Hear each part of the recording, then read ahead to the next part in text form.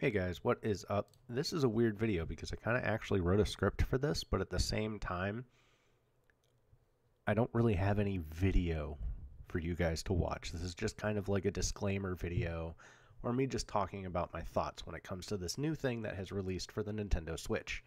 This is called the MIG Switch Dumper. Basically, you use it to dump your Switch cartridges into a ROM format that then you can play without the cartridge on your Switch. Now, this is a blessing and a curse for Nintendo Switch gaming. It's a blessing due to archiving games to play after the console is no longer supported or updated and becomes vintage, which I know is going to be kind of a long ways off. But with the talk of the Nintendo Switch 2 potentially being a thing this year or maybe next year, that's going to be the start of the downfall of the OG Switch and even the OLED Switch. But there's also some curse to this type of item being in existence. So let me explain the blessing with a little bit of a story. We'll take an example out of Nintendo's own playbook here. When the emulating of consoles came to the Nintendo Switch, I forget what that was called. Not homebrew. Anyway, it doesn't matter. When you were able to officially buy licensed Nintendo or Sega Genesis or Super Nintendo games from Nintendo on the Nintendo Switch through the eShop, Nintendo was caught using a pirated ROM of Super Mario Brothers. Now, at first you would think, oh, it's just a .NES file. Of course, it's an NES game. Why would they use another file extension? Well, people with homebrewed Nintendo Wiis ripped the game off of the Nintendo Wii after it was purchased officially from Nintendo and analyzed the file. And right down to a byte, they were able to trace it back to multiple ROM sites that were sharing the same ROM and prove that Nintendo pirated their own game to sell back to people. Really strange that they didn't have their own archive or ability to compile the game and just put it on the Nintendo Switch. I guarantee you somebody at Nintendo got fired, or maybe a whole team of somebody's knowing how Nintendo works. But that's kind of the blessing here, is there's this archiving of games that is a wonderful thing. There is so much stuff that has disappeared over the years. I remember, not Game Copy World. Oh my god, it was another website that I used to use all the time. Not EMU Paradise either. I can't remember, but it was this huge conglomerate website where users could sign up and upload their rare games. It was where I found some of my favorite old school games to play on PC, which were the Taco Bell X games, which I've always wanted to speedrun the BMX game, so maybe that'll come in a future video or a live stream, because I think it would just be fun, because nobody sees that game. Nobody's really ever seen it before, except for like people like me that originally got it from Taco Bell in the early 2000s. It was a fun game, I'll tell you that. But anyway, back to the topic. When that website went down, there was a lot of stuff that disappeared from the internet for a long time, and you couldn't download them anymore.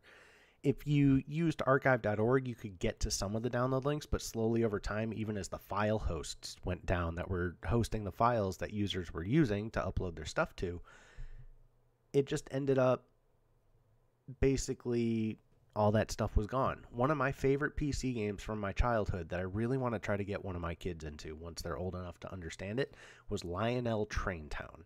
Lionel is a very famous model train maker, toy maker, basically. They're not toys, and depending on who you ask, it's like asking if an action figure is a toy.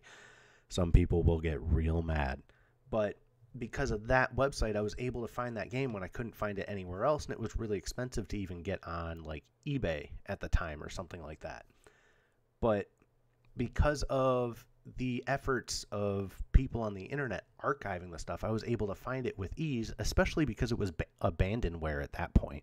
It didn't even work unless you ran it in like a Windows XP emulator on your computer until somebody made a better CD crack for it. Even installing it from the original CD, it actually didn't work on newer like Windows 8 or Windows 10 computers.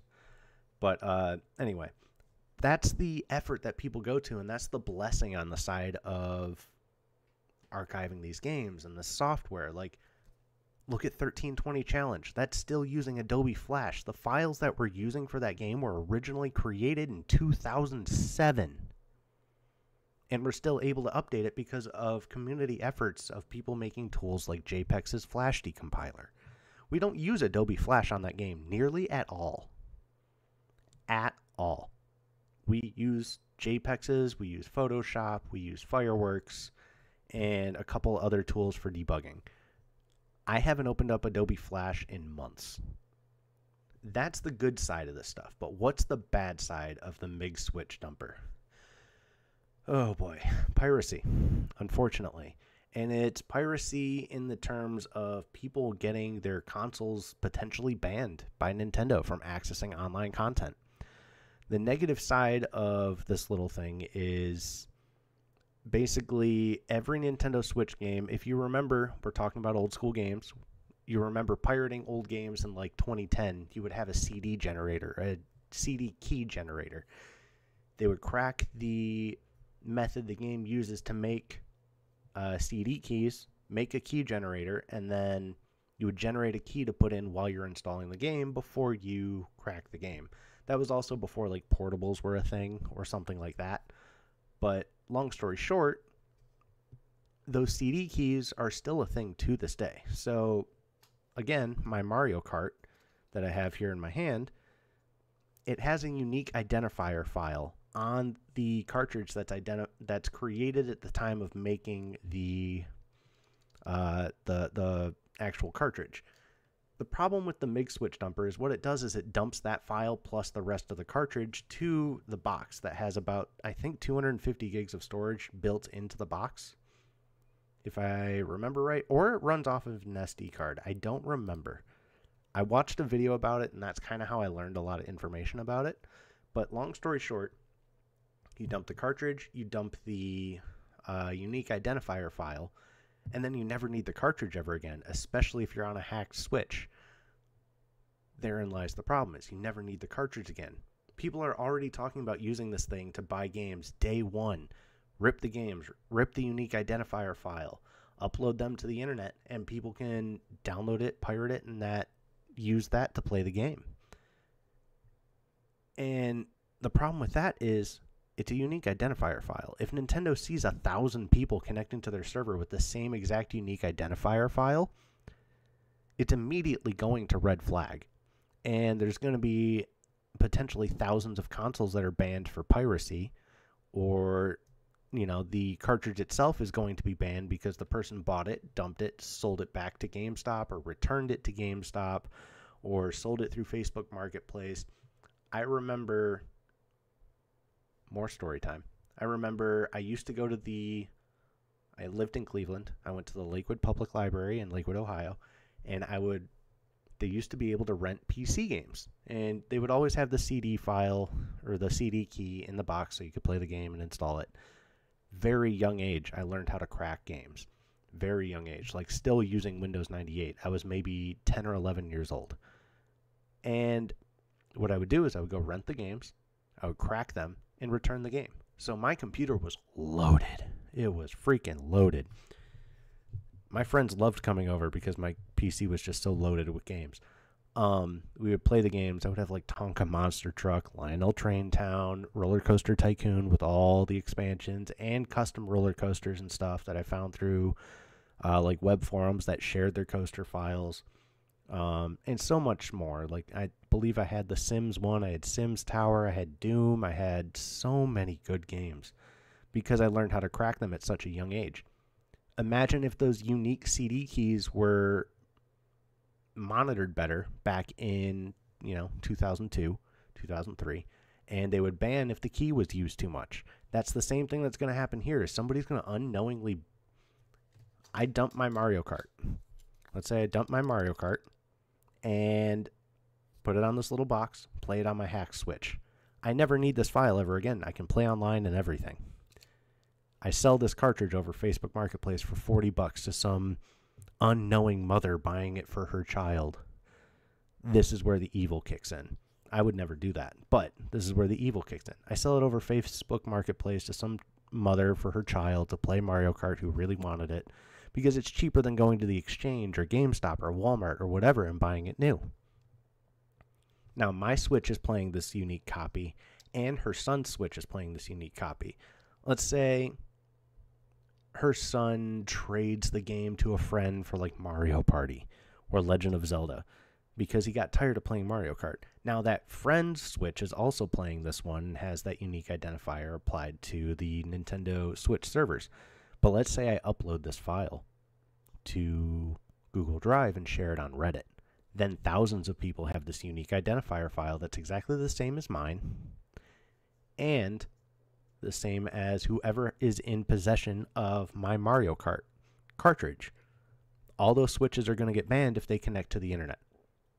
All those this game cartridge is going to be banned from connecting to Nintendo Online at all. That's the problem with this little thing, is there's going to be those evil actors who buy the game, rip it, post it on Reddit, post it on piracy websites, and it's going to ruin these little boxes. It's going to ruin resale of game cartridges because you're not going to know who to trust at all. Especially with eBay, when it's, faceless, versus if I wanted to, let's say, sell it on Marketplace, at least I can look at the person's Facebook profile. Do they have pictures of a hacked Nintendo Switch? Do they have this? Do they have that? Do they even understand Nintendo Switch hacking? Are they going to be honest with me if I ask them, hey, did you dump this game to your hacked Nintendo Switch? Did you dump it using a little red box? Did you do a backup of it before selling it to me? Nobody can be trusted at that point. So there's a big blessing and a curse to this little box existing. I love it for the archive standpoint. I hate it for the people that are the bad actors that are going to ruin it for everybody.